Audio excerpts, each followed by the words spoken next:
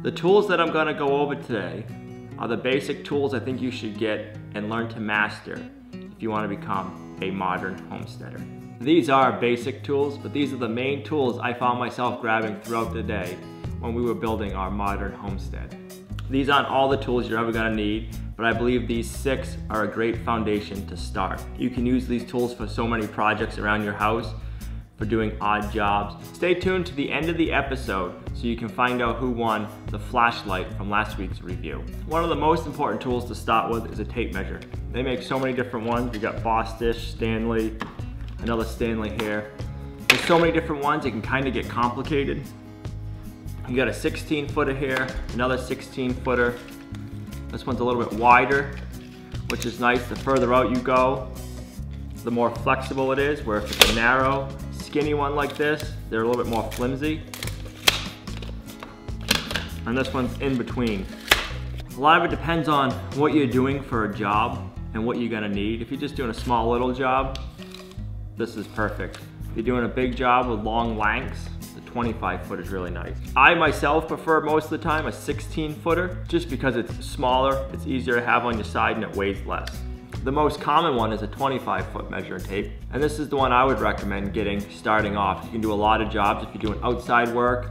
If you're measuring, say, for fence posts, 25 feet is a pretty long distance. If you're measuring for fence, building your barn, all different things, the 25-footer works. I know some of these are kind of basic skills for some people, but I think it's a good foundation to start, and we gotta learn somewhere. The next one I'm gonna go to is a hammer. Another easy, simple thing, but it's another good thing to learn to use and to master. I like the East Wing one. There's a bunch of other cheap hammers out there, the wooden handle one you can get for a few bucks here and there. They break easy. If you want to pick something up at a yard sale, it's a good place to start. But if you're gonna go and buy one, you're gonna spend probably 20 bucks to 30 bucks. The East Wing, I think 22 on Amazon right now. I'd get this one. It's all metal construction with an insulated handle. You can run over it with your truck if you leave it outside, and it's gonna last. I like the straight claw myself. That's all a preference. Then you have all different kinds of levels. You got a torpedo level, 2-foot levels, you have 4-foot levels, you have 8-foot levels. Just for starting off, I'd recommend either a 2-foot level or a 4-foot level, depending on what you're gonna be doing. If you get a lot of smaller jobs in the house, 2-foot level's handy. I like a 2-foot level for, say, if you're leveling off your stove. If you wanna make sure you're gonna bake a nice even flat cake. You want a level stove, you're putting shelves in, the torpedo level works good. A 2-foot level works good for putting in fence posts, and a 4-foot level works even better. It really all depends on what you plan on doing right away, but I would definitely recommend having a level, either a 2-foot or a 4-foot. Next we have your speed square. You got the regular size common one here. Then you have a 12-inch one here that comes in really handy for cutting wide boards. This is gonna be the first speed square you wanna get. It's a 7-inch. You can get just the square itself, but better yet, you wanna get the one that has the blue book for roof and stairway layouts.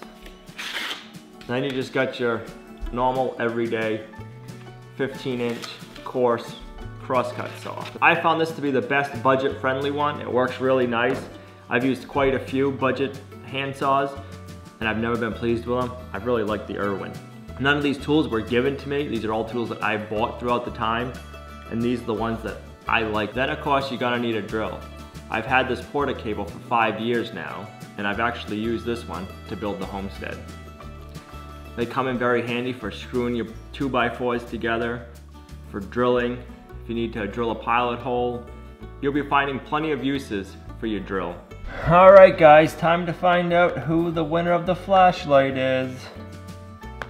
I'm just using a random comment picker on the internet. I'm gonna enter in the video.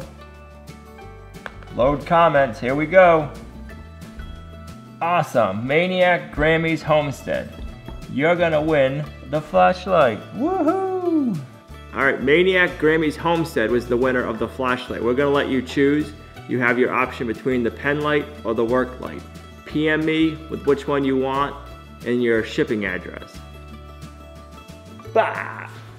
Let's give Maniac Grandma's Homestead a high five. Woohoo!